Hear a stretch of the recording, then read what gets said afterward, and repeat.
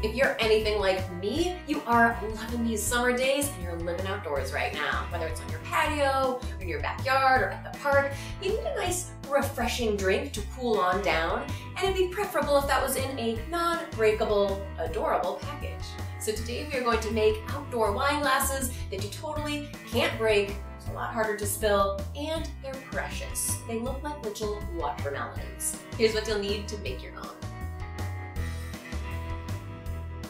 Flip your cup over, measure down 1.5 inches from the bottom of the cup, and tape along that plane. Press your tape down to seal and paint between the tape line and the bottom of the cup.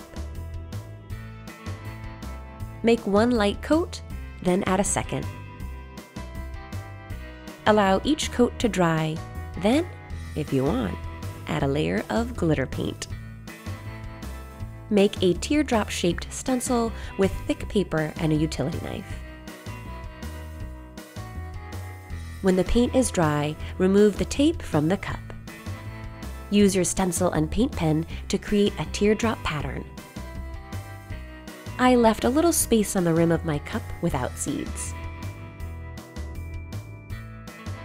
Allow to dry, and voila!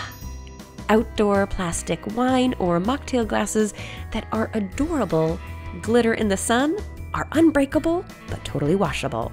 Add a refreshing drink and enjoy all summer long. For a refreshing summer recipe to fill your adorable glasses with, check out my summer basil mocktail video linked below.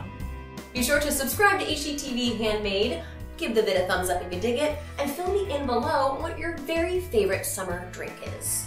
I'm looking for a new recipe. I'll see you guys later.